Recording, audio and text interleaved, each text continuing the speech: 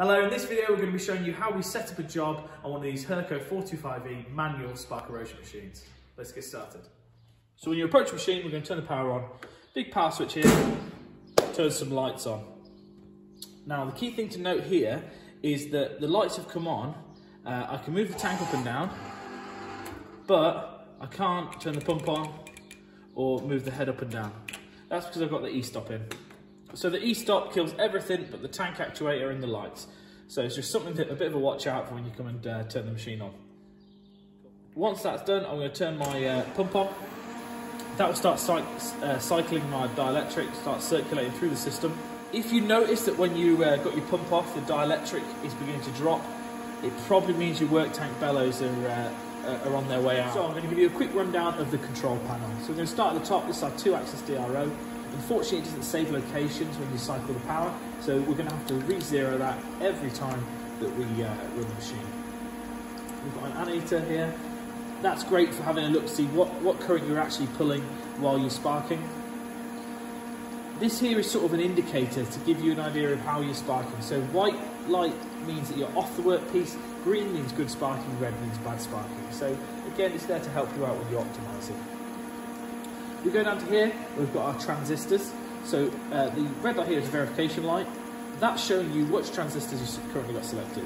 So the top rows are 0.2s, 111, and then the bottom rows are 2s. Each transistor is about 2.5 amps. So if you work by that, you're not going to go far wrong. So you can use any combination of these. They don't have to be specifically in order. So that would be 1 transistor there, 2, 3, 4 transistors.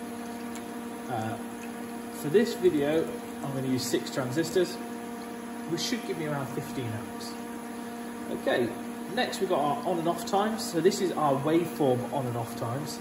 The on time is usually set by looking in the manual and looking at the transistors you have selected. That should give you an off time to start with. Sorry, the on time to start with. The off time itself, we like to keep that between 1 and 1.5. If you start to see like a lot of arcing or you're going into deep cavities, you want to just play it safe. You can increase this up a little bit, but we always try to back it back off between 1 and 1.5. You've got your servo sensitivity, so that's how quick your servo is moving on the head in the Z, and then the fine adjustment, which, if I'm honest, I don't really use. I usually set that at 5, ignore it. You get enough on the rough adjustment that you can optimise. Again, that's used for sort of stability during cutting. We're going to play with that a little bit later. This is the servo bias. So by increasing that, what that will do is that will increase the speed over the whole cycle, so the up and down. Generally we leave it in the middle, but for some niche operations it's quite useful. So for example, if you're going into a deep cavity, you may want to use that sort of sped up movement as a sort of suction effect to remove some of that debris. And for the same purpose, if you've got a large electrode, you want to try to keep away from that suction so you can bias it down. So general use, you keep it in the middle, but it's there if you need it. If you start seeing that, like I said, deep cavities, large electrodes, you've got the options there. We've already spoke about the pump on and off, but we've also got the sparking on and off. When you turn the spark on, you'll see the lights come on for what transistors you're using, so it's something to be aware of. That's a really good indicator of whether your sparking is on. So if you approach a machine and all these transistors are lit up, you don't want to go anywhere near the head or the workpiece or put your hands in the tank. You don't want to be touching it because you could get a belt off the spark, essentially. Even if the spark is up in the air, it could have the headlock on and be sparking away. That clearly doesn't make it safe, so we want to try and avoid, if this light's on green and the transistors are lit up, we want to try and keep our hands away from that end. This is your head movement up and down. Now if you move it a little bit, go slow, and then if you move it quickly, it beeps at you. It beeps at you to say that you could damage your electrode by putting into your workpiece. So if you hear the beep, just be aware. Next here we've got this is the sort of pecking adjustment. So while you've got your on and off for your waveform, think of this as sort of like your on time of your work time. So how long you're down in the job and how far you attract out of the job to allow that flushing to clear the debris. Generally, I sort of leave these where they are, and then once I'm running, I'm going to adjust those to just optimise to what I need. The off time, I usually am looking for about a ½ mil lift, and then the on time is what you push to get your cycle times down. Effectively, by increasing that work time down up to the amount of your flushing. So if you've got really good flushing, you can have it working for a long time without having any arcing or any issues with your sparking. Go through the buttons here. We've got a headlock. Now, if I turn that off, it's going to retract because my spark's not on. Turn that back off. Again, that's just going to hold it wherever it is. Even during sparking, you can put your headlock on and lock it away. Next is my edge find circuit. If I put that on and now I contact the electrode to the workpiece, it's going to beep and it's going to give me a red light up here. This is my endpoint button. It was flashing at me. What that's going to do is when the Z reaches depth, it's going to stay there. So rather than turn the spark off and retracting, it's going to stay at depth and it's going to keep that waveform and the pecking, it's going to keep pulsing, even though it's not sparking anything and it's reached depth. It won't go any further. This is great if you're chasing that depth. So you can leave it at depth, retract it up, check with your depth mic. Okay, I need to put a bit more on. Put it back down, and then you've got your time to just slowly reduce your micrometer. Lift your micrometer so the head goes down further.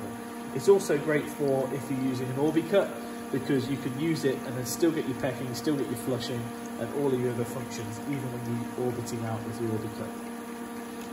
This is engaging this circuit. So if you deselect that, you're just going to do a straight burn.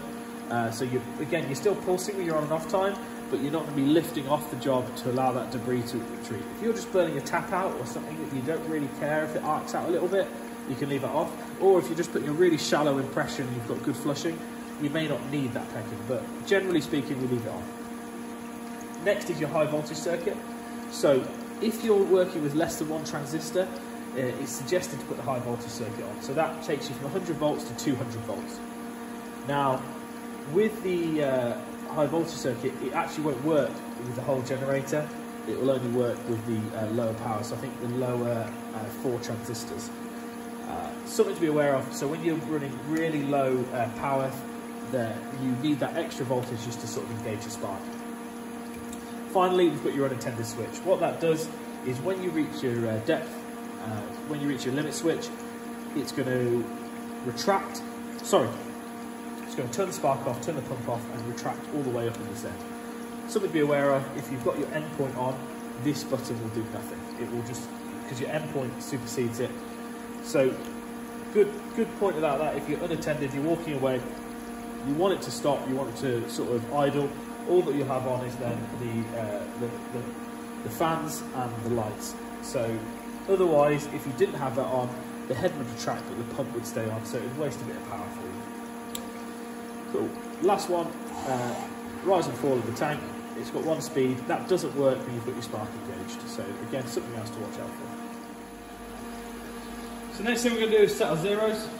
So I'm going to drive this over off the workpiece and then bring the head down. So I'm going to put my edge find circuit on and bring it into the edge of the workpiece. So what I'm going to do, I've got my buzzer on. I'm going to listen out for that. If there's an allowed environment, I could also look for this red light on here.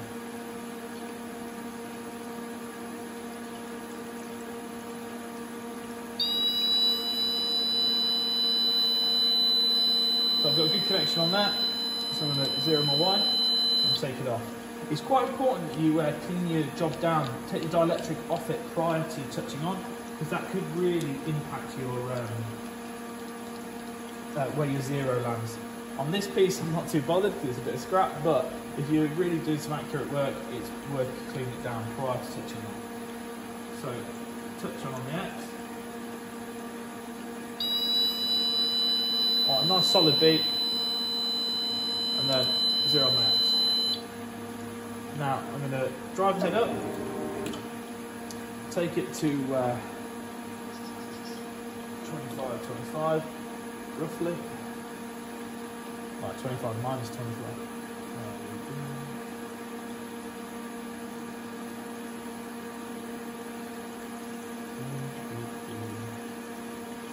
Cool.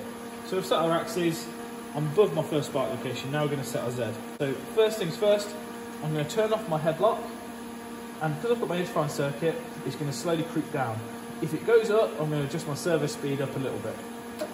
So it's not going anywhere, it's actually retracting. So I'm going to slowly increase my service sensitivity as it starts to drive down towards the job. Cool. When we're beeping on top of the job, I'm going to put the headlock on. Now you see it didn't hold that beep, so I'm going to, there we go, getting a solid beep. I'm going to turn this off for the time being, just because it's pretty annoying. What we're going to do is we're just going to set our limit switch up. So I've got a slip or something to go over the top. I'm just going to slowly increase this by the mill nut, make sure I'm turning it the right way. No, I wasn't. That was the case. So I'm just going to increase this till it's just flicking the light on, so I know that that's nice and flush with the top of the housing. There we go. Cool. Then I'm going to bring my clock down. I'm just going to put a little bit of pressure onto the clock and 0. Again, I'm going to use this less to measure and more to sort of look for optimization. I'm going to set my mic to 0, and then I'm going to bring it down on top of the limit switch, or near as I can get it. And then I'm going to do a bit of fine adjustment till I get that green light on. Oh, a bit too far.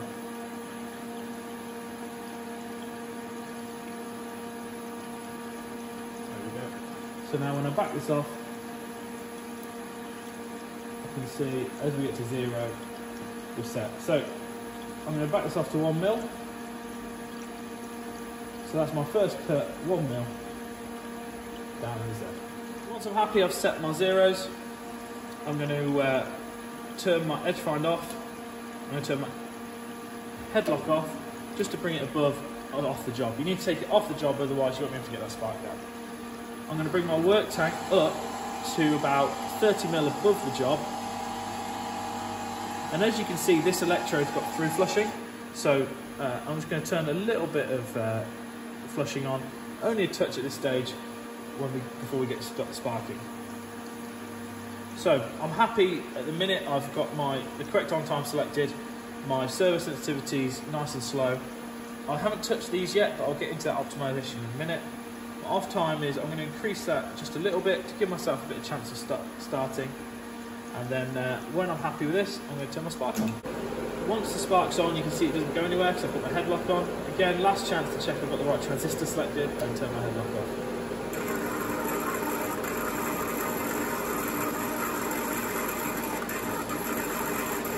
We're going to get a little bit more into optimization in the future, but I'm going to make sure my packing's turned on, so then you can see that it will start to pulse.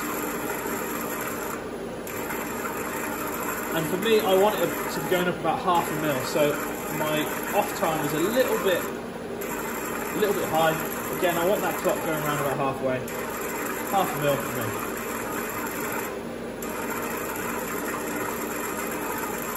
I'm going to now back my off time to where I want it. I'm now getting the 12 amps that I was expecting. Adjust my flushing, not too much. And I'm happy with it sparking now. I'm getting a solid green light as it's sparking away. I'm not jumping too much on the clock up here. If I was, I could just reduce my servo sensitivity a little bit. If I increase it, I can show you. It will begin to bounce effectively. So I want to just reduce that down. There we go. Nice, smooth clock motion. Stable cutting. I can see the sparks are going nicely. With that, I'm happy. Now, if at any point I want to inspect my job, it's really easy with these rise and fall tanks. So, I'm going to wait for my head to back off, take it off the job. Headlock on, spark off. I'm going to bring my tank down. I'm going to bring my head up, have a look at my job. Yeah, happy with that. Bring my head back down. Tank back up. And spark back on. Carry on sparking. So it's really good for those rapids. You don't have to wait for the tank to drain out or do any of that. So that's really one of the advantages of these rise and fall tanks. Thanks for watching. If you'd like any more info on training, spares, consumables, please get in touch with us. We offer a wide range of EDM products and can support you on whatever your business needs are.